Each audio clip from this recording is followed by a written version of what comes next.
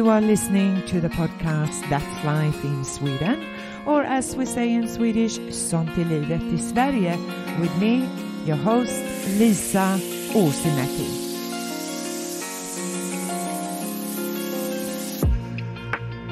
It is a privilege to welcome Jane Caro, a well-known and recognized Australian social commentator with a low boredom threshold level, according to her publisher Pan Macmillan, meaning she has many careers: writer, author, award-winning journalist, broadcaster, documentary maker, and feminist, and I have not even touched on her amazing background and achievements.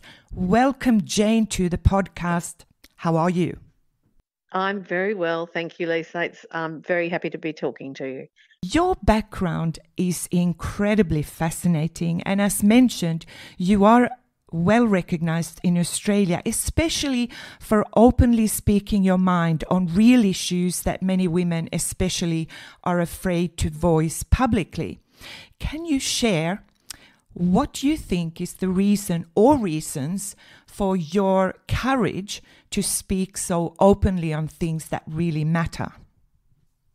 Yeah, a lot of people ask me about that. And I think part of it is I don't feel like it's got a lot to do with courage, because I think courage demands that you have to be afraid of something and then you overcome it. And I'm not afraid to speak my mind. And I think I have to give credit for that to my upbringing, where, I mean, I'm the eldest of four children. Both my parents were very intellectual, engaged, interesting people. They still are. They're 91 and nearly 92 and still love a good political discussion. And we were brought up around a noisy dining table where we were expected to have opinions about things. We were expected to voice them, and we didn't have to agree with our parents. But if we made a different point of view, we had to back it up. We had to have good logical reasons as to why we thought what we thought.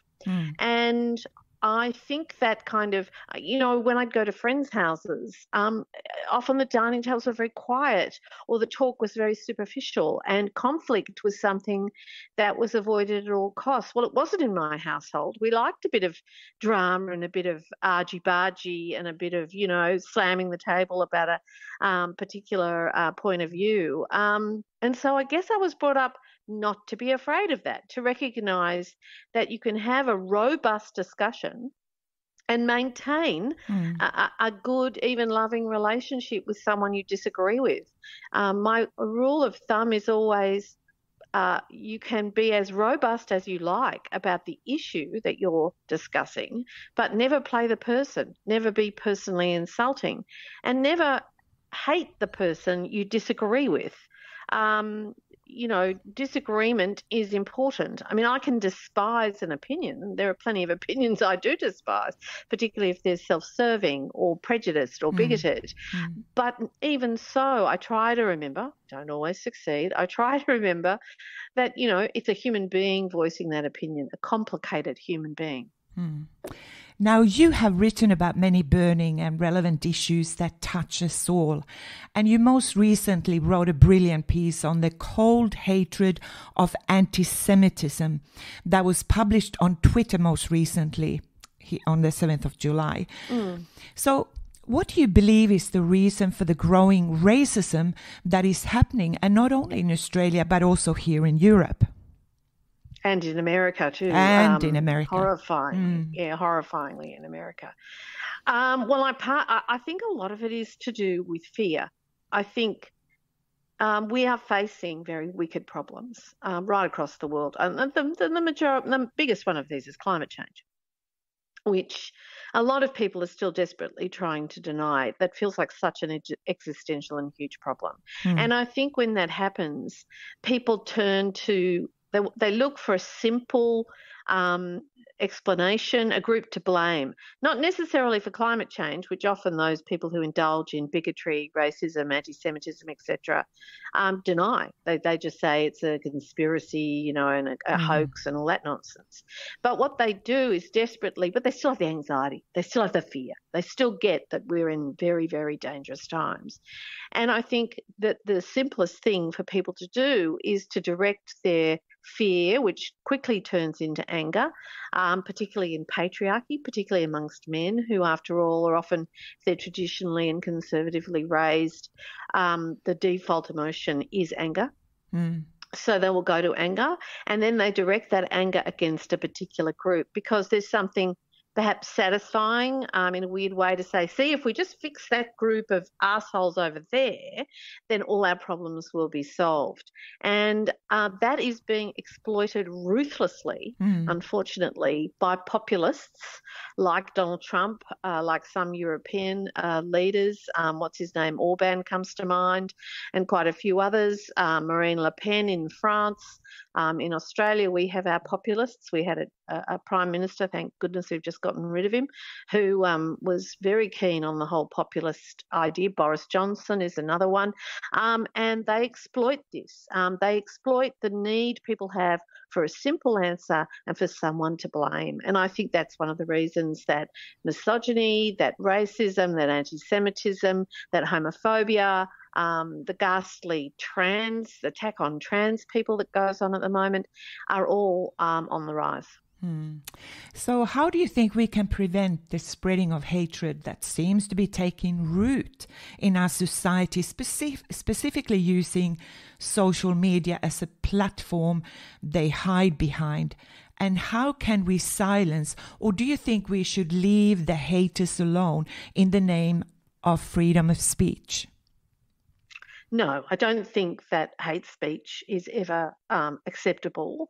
I'm not quite sure how you shut it down, though, because even if, and I mean, I've just gone from Twitter to Threads. Well, I'm still on Twitter as well, and Threads does seem to be a bit more polite and a bit nicer and a bit more less kind of a cesspit than Twitter under Elon Musk was becoming. But they go to the dark web. They go to, all sorts of other websites that will allow them to gather and spew their bile. Unfortunately, I do think that certain governments probably pay bots to try to intimidate, bully and shut people down.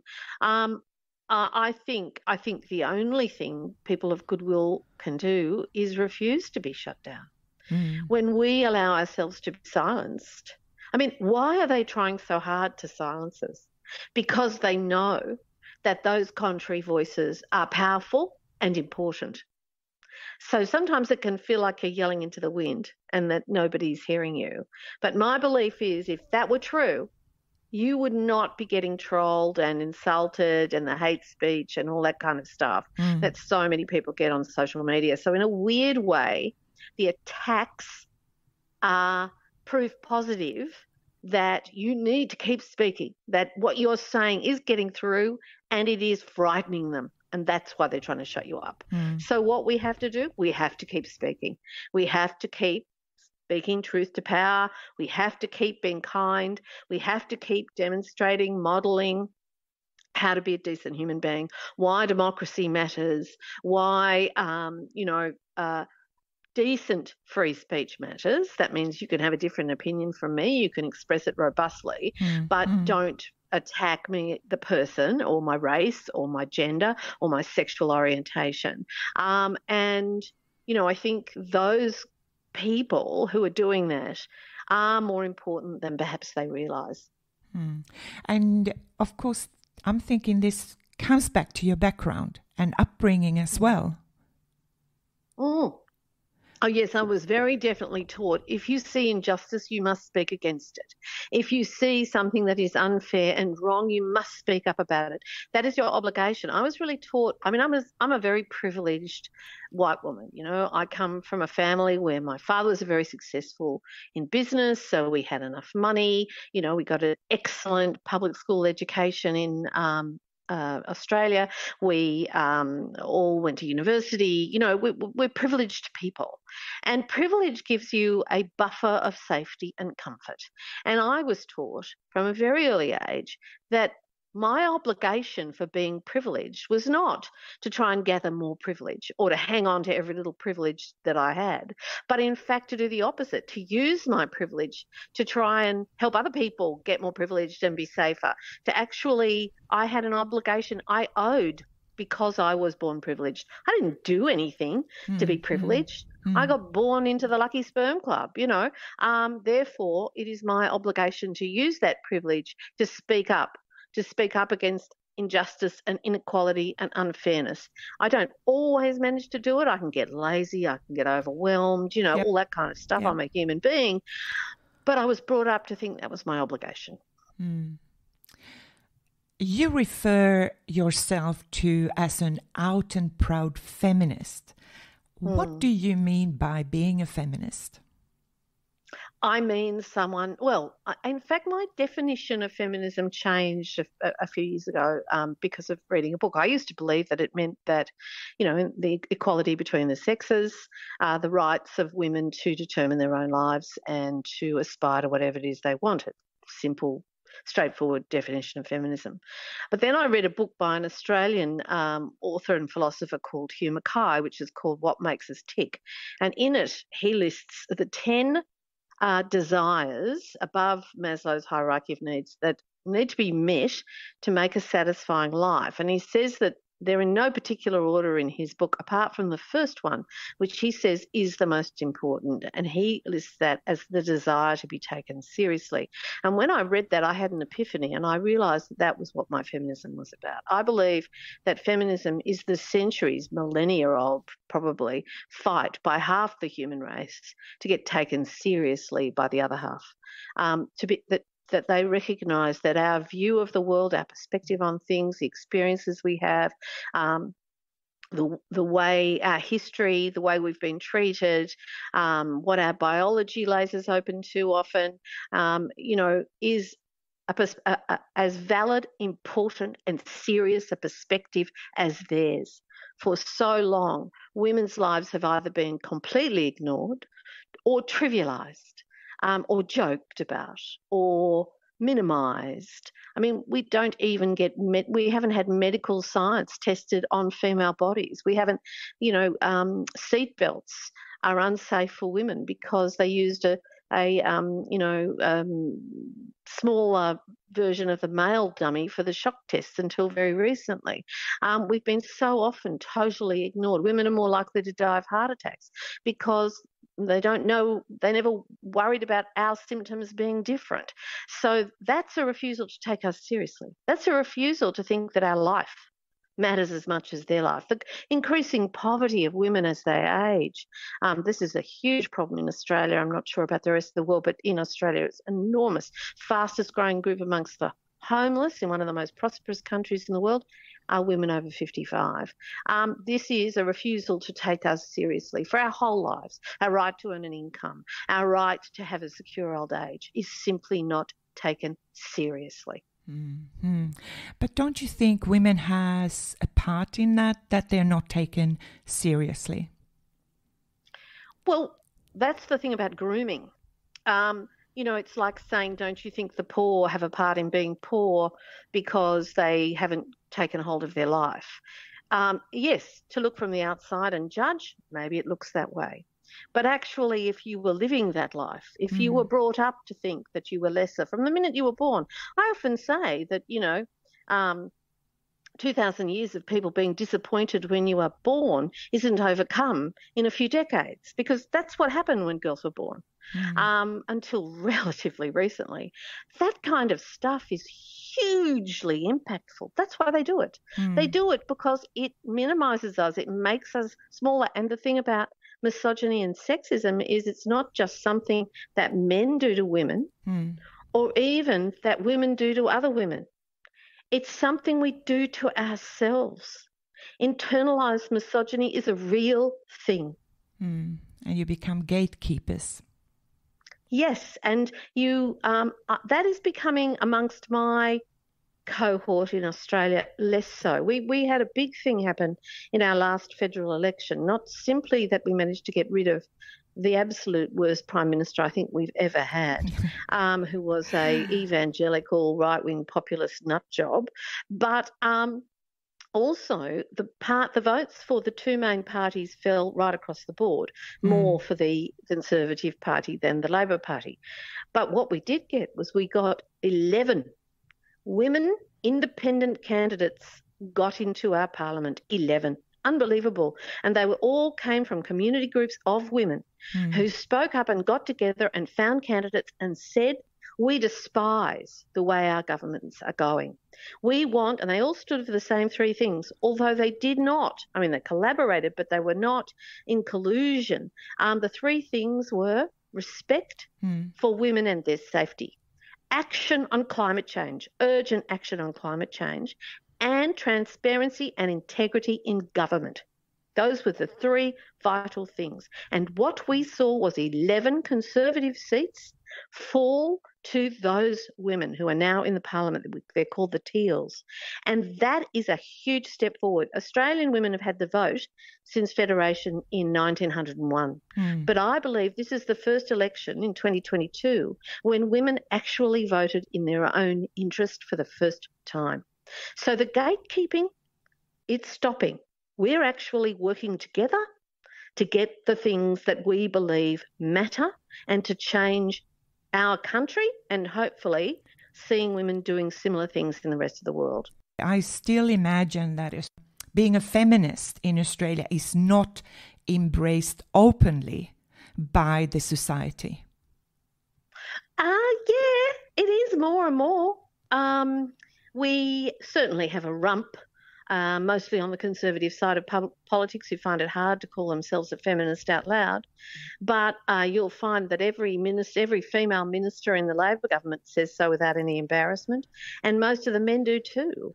I think Australia has actually become quite open about feminism, and I think perhaps that's because we did come from such an overtly macho culture, and so the fight back has been in some ways easier because the sexism was so clear. You know, we could sort of point to it and go, sorry, look at that. Whereas in some perhaps more older cultures, more sophisticated cultures, there was a bit more of the smiling assassin by the sexist blokes. So they said the right things out their mouths, but behaved very bad. And that's much harder to call out. It's much harder to deal with. So, no, my experience of being a feminist in Australia is that's not nearly as controversial as the fact that I'm also an advocate for public education. In Australia, that's a radical position because we have publicly funded private schools here, which is disgraceful. And we have a real two-tiered class-based education system, which no one wants to look at. Now, that's the radical position in Australia. A feminist has become somewhat less of a kind of out there position. I'm just thinking about when you mention men who are feminists. I mean, here in Sweden, you know, it's very open. We you know, and when I'm thinking about feminists, I'm actually thinking about the rights that I just would take as given, if you like. For example, that both parents had got parental rights to be at home with their children, and that hasn't really infiltrated in Australia as yet. Certainly not, maybe in companies where you have privileged position, if you like, but not necessarily if you work in, you know, in, for example, hospitality. Do men get parental leave the same as women? Are they both being encouraged? And once, you know, you when we think about feminism, you talk about the divide that still kind of, we're not quite there yet. It's a step forward, but I'm thinking about the day-to-day life. Yeah, I think that's true. But we got infected with the nasty neoliberal virus that infected America, still infects America, and also Britain under Boris Johnson. And that meant that there was a kind of refusal by the government, the Conservative Party here, called the Liberal Party, which is a misnomer. And they've been in power for the last decade. And so getting any kind of concessions through for women in terms of paid parental leave for both parents, et cetera, we have got some, but it's paid at the minimum wage if you get the government one, and it's only for 3 months and 3 or 4 months, I think. And yes, men very rarely take it. They are supposed to be able to take it, but we need, as is the case in Scandinavia, and perhaps in Sweden too, the use it or lose it clause where men are basically forced to take it. I think that would be a great improvement. And certainly there's activism going on here to improve our paid parental leave. We do have it, unlike America, which doesn't have it at all. But yes, we have been hobbled by the neoliberal everything you get or don't get is all your own fault philosophy, which unfortunately the people who've been in power for a decade follow. The current government is being very timid about it because, remember, we are the country that gave birth to Rupert Murdoch. So the Murdoch papers are unfortunately very powerful here, and they are overt in their support for the conservative side of politics, and they can cause all sorts of trouble. And so our politicians become timid in the face of the Murdoch press. But I don't think it is courageous to say you're a feminist. That doesn't necessarily mean that there isn't a kind of corporate neoliberal feminism that I think is masquerading in a way as a feminist, though I do say, you know, there can be all sorts of feminists. I'm not here to police who's a good feminist or a bad one, but I think we have been terribly, terribly scarred by that neoliberal government, and it's going to take it time for us to come back from that. But we had before the last election, we had a March for Justice right around Australia of women, hundreds of thousands of women and male supporters marching against the then government, particularly around a scandal about an alleged rape in Parliament House and the way that the woman involved was treated and is still being treated. So there's a big head of steam up in the women in Australia. We're a bit sick of being treated and second class and patronised and battered on the head and given sops. We are absolutely agitating. And of course, post-COVID, like the rest of the world, we've got more jobs than we have people to do them at the moment. So that puts women in much more of a position of power in terms of asking for much better conditions. Flexible work, for example, working from home has become a much bigger thing here, and that, of course, has disproportionately helped both women and men, but women in particular if they have childcaring responsibilities. We've just seen a local council trying to mandate that their workers all come back to the office 5 days a week, and their workers are in open rebellion. So, I think things are rapidly changing. So how do you think that's going to change? This, there's flexibility in workplaces. And I'm thinking, of course, about also single mothers. Yes. And single mothers have been treated appallingly in Australia, absolutely appallingly, and demonised.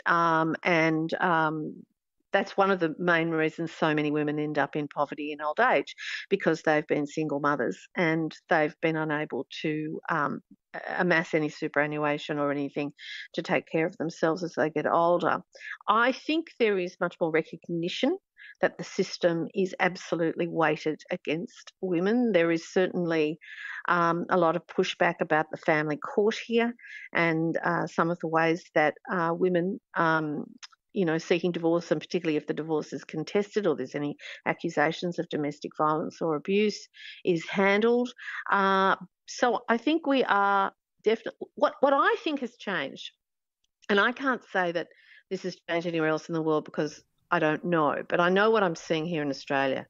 I've been a feminist for as long as I can remember. My mother was a feminist and I was brought up that way. But when I think over the last 50 years of my life, when I think of what Australian women thought their lives might be like 50 years ago, what they aspired to, what they allowed themselves to dream of, and where they're at now, that's been an absolute revolution, the like of which I never thought I'd see. It's quite extraordinary. I believe Australian women are the best educated women in the world, and according to the World Economic Forum.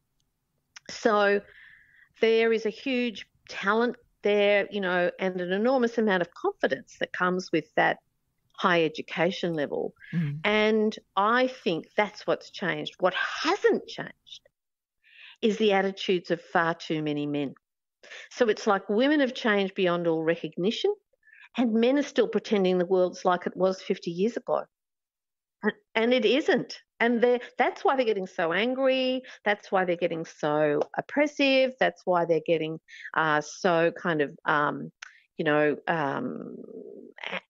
violent, certainly in terms of abuse and anti-feminism. And you see the whole incel movement and the, men's rights movement and all that stuff. It's because women have changed. We are demanding from men behaviour, equality, respect in ways I think that women have never asked before. We're not going back in our box. That's not going away. Not unless they hold guns at our heads.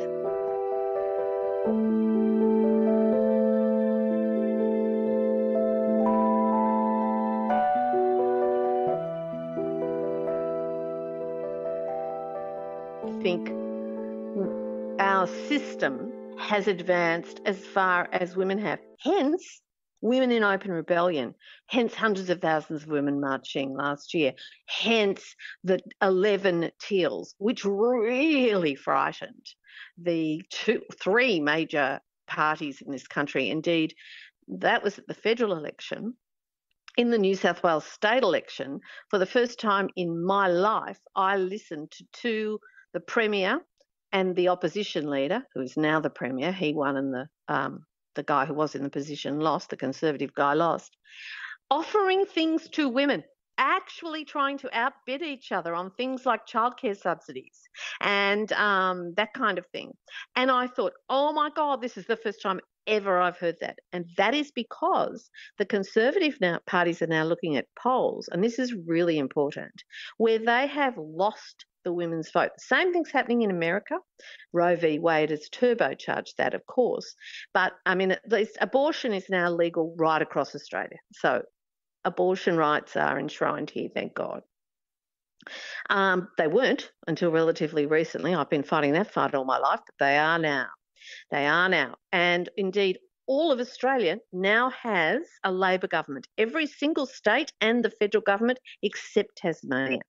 So there's been a real sea change in attitudes, and the Teals really, really frightened the political system, the male system, because this was people power, grassroots community groups getting together, almost all of them women, some men involved, but mostly women, who drove this change.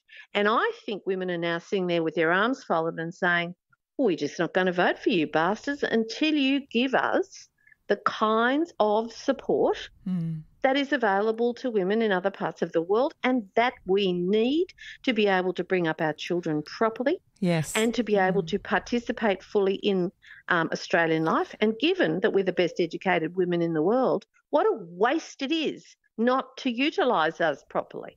Absolutely. I agree entirely.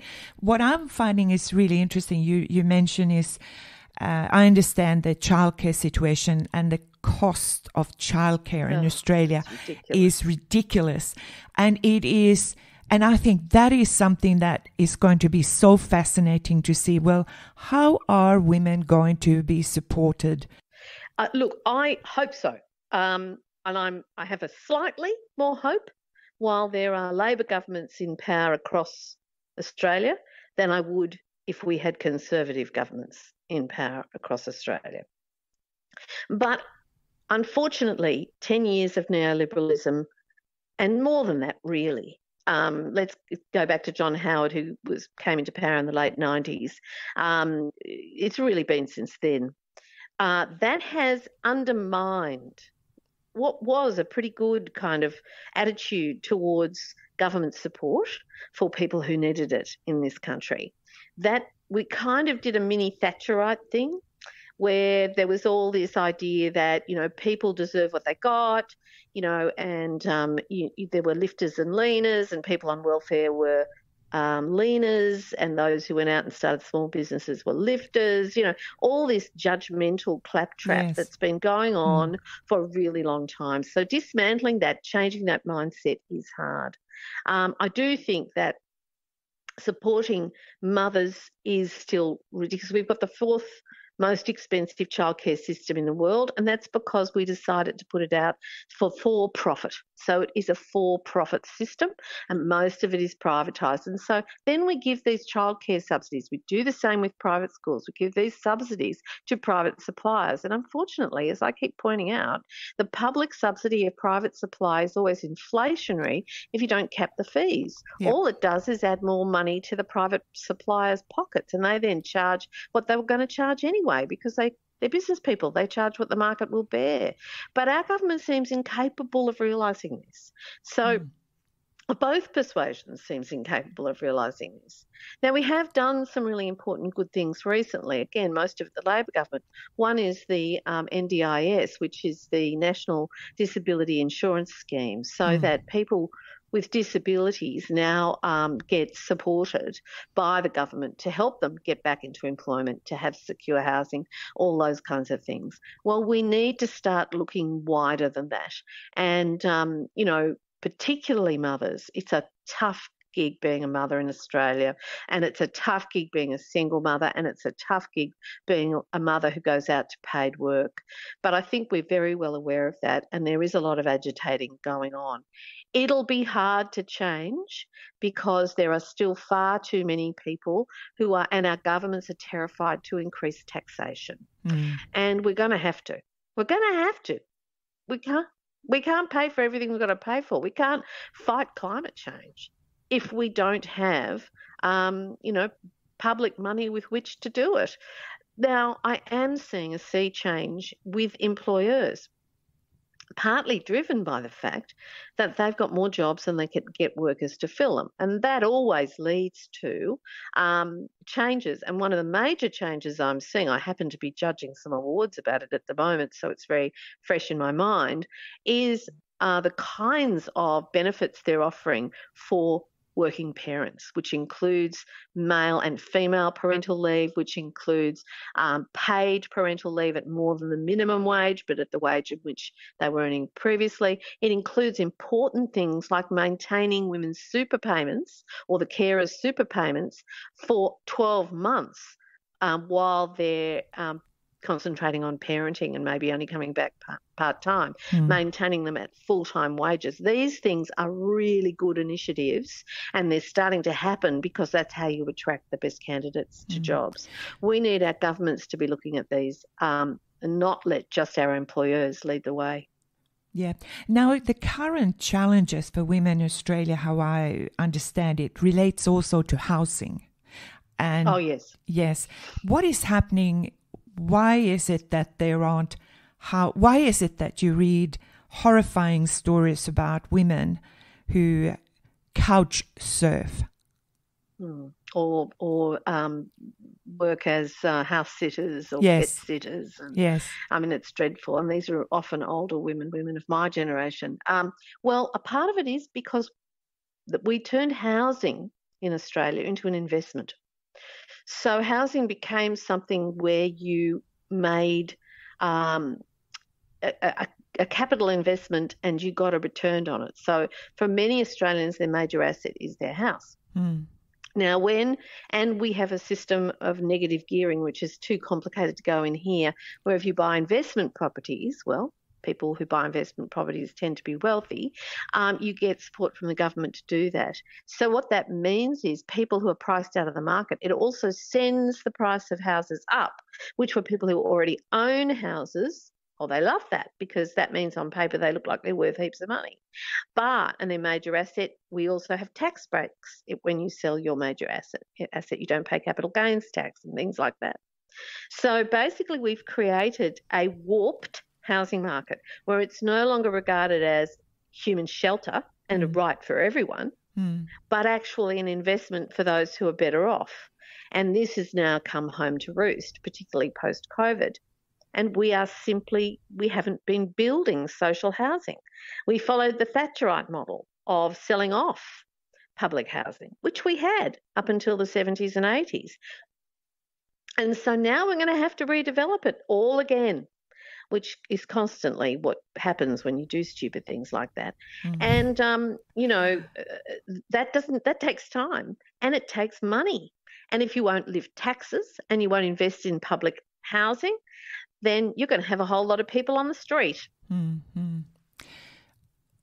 Coming towards the end, I want to still ask you about what kind of advice do you have for women to stand up to bullying in the workplace, to report violence and harassment, or is the culture of silence too hard to penetrate? And I'm thinking particularly of those women who are young and who, if you like what you said before, a female who's kind of being groomed still to believe that there is Mr. Prince Charming who will come and take care of her, regardless of her background.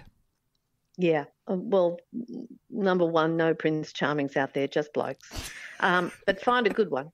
Find one that makes you feel better about yourself. That's the only thing you're looking for in a partner is someone who makes you feel better about yourself. If you're with someone who makes you feel worse about yourself, get out. That person will never help you. That's the first thing and what I taught my daughters, and both of them married lovely men. When it comes to bullying, bullying's really hard to deal with, and women aren't really taught or equipped to deal with it. Bullying often comes out of competition. So when you've got highly competitive environments, that's why it thrives under neoliberalism, because, people are fighting each other to get where they want to go. There's this sort of a ghastly ladder climbing that goes on. And being a woman, unfortunately, when there's ladder climbing happening, still remains a disadvantage. Therefore, that will be leveraged against you. That's just the way competitive situations occur. And that's why we need to have, protections against that kind of thing. My advice to people who are being bullied is always the same. Bullies, whether they're doing it online, whether they're doing it in the workplace, whether they're doing it in the playground, wherever the hell it's happening, all want the same thing. Bullies want to control your feelings in a negative way. So what they want to do is transfer their pain and sense of inadequacy to you. They want to watch you feel bad. They get a kick out of that. It makes them feel powerful. Now, when someone is horrible to you and tries to humiliate you or frighten you or insult you or whatever it is, it's absolutely normal and human to feel awful when that occurs. But my advice is always never let them see that that is your reaction, because that's what they want. If you can, just don't pay attention to the content of the bullying. Rise over it. So I'll give you an example from my own experience, a couple of examples. Now, I preface this with, I'm not always this clever and quick-witted and all that kind of thing. The reason I remember these two examples is these were the two times that I was, so they remain top of mind. But the first one was a guy who tried to say to me on Twitter, I'm going to come and take from you everything you hold dear. And I said, oh, when will that be? And he said, soon. And I went back and said, lovely, I'll pop the kettle on then. Never heard from him again. Now, the point of that is he wanted me to be afraid. I refused to be afraid or to show any fear because otherwise that's what he wants. The other one was when some guy got on Facebook, I think, and said, I'm a trained American Marine, and I know 70 ways to kill you with my bare hands. And I went back and said, well, that's very impressive, but surely one would suffice. And I never heard from him again. So the point with this is don't engage with the content and retain your own power. Too often women are brought up to give their power away to other people, to give other people the power to approve or disapprove of them, to decide that they're okay or they're not okay. That's a fatal mistake. You hold on to your own power. Never let anyone else take it from you. The only person's approval you need is your own. And you're fine just the way you are. You don't have to be prettier or smarter or better educated or thinner or any of the things that you're constantly told you could improve. All you need to do is know you're fine the way you are and believe it. Now, that's easy to say and hard to do. It's taken me a lifetime. But even if you can just tell yourself that when somebody bullies or attacks you, it helps. And have people around you. It doesn't have to be your partner. It could be friends or your parents or whoever it is who can reframe what happens to you in a positive and supportive light.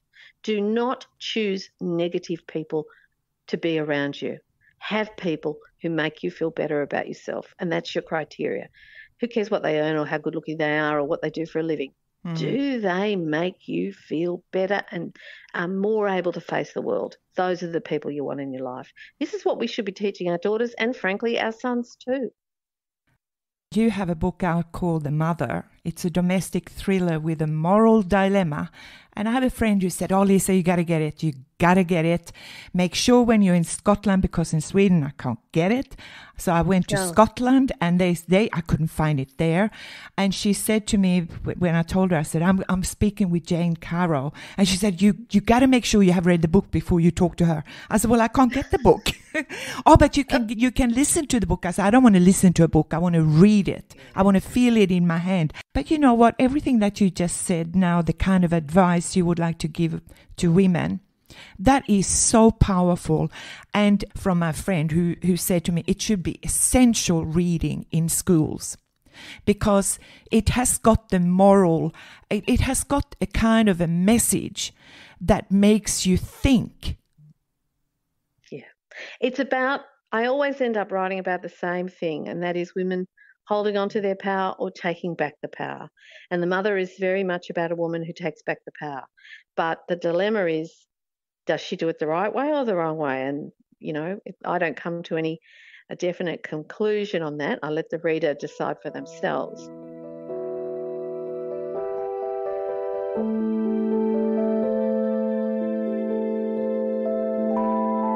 I think the one thing I'd say is we must not give up hope. I remain optimistic. I take a long view. Perhaps it's because I'm 66 now and I can see the changes that have been wrought in my lifetime and how some of them have been terrible, but some of them have been really wonderful. And that I can sort of feel, I use a birth analogy as to where we're at right now in the world. It's like we're moving from one way of being human, but we're in in labour, you go through first stage where, the cervix dilates, and then you go into transition. And that's when the panic sets in because the rhythm stops and, okay, it was painful first stage labour, but it was predictable. And now you're in a terrible situation where it all changes and people get panicky and really worry about it. That's when often caesareans occur and they call for the anaesthetist and so on and so forth. But if you can get through transition, you get a brand new baby, a beautiful baby at the end of it. And I sometimes think, is the whole world in transition? Are we in that panicky, it doesn't feel right, we know the world we're leaving, it was very uncomfortable, but we know it, and we don't know the world we're going to, and we're in a tears? Is that what's happening? We're all screaming for the anaesthetist? I'm very hopeful that we're giving birth to a new world, and I am so determined to do everything I can to make sure that it's a good new world rather than the worst of the old world exaggerated. And I just want everybody else to say, yeah, that's what we need to do. Thank you so much, Jane, for your time and generosity in sharing your thoughts. And I most certainly hope you would be happy to accept another invitation to maybe have a talk about your thoughts about education.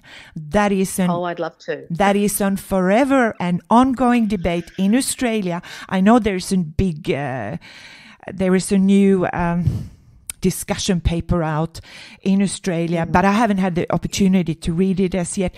But we also have massive issues when it comes to education here in Sweden.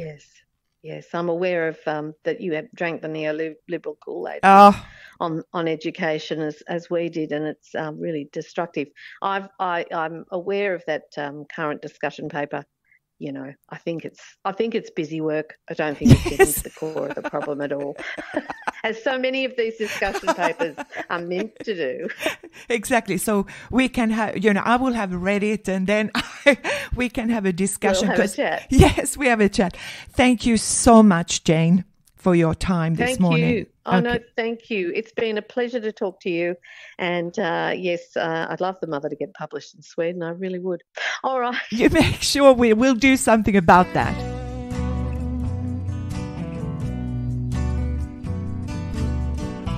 And you have been listening to the podcast Sånt är livet i Sverige, or in English, That's Life here in Sweden, with me, Lisa Åsemäki. Till next time, take care of yourself and each other. Bye for now.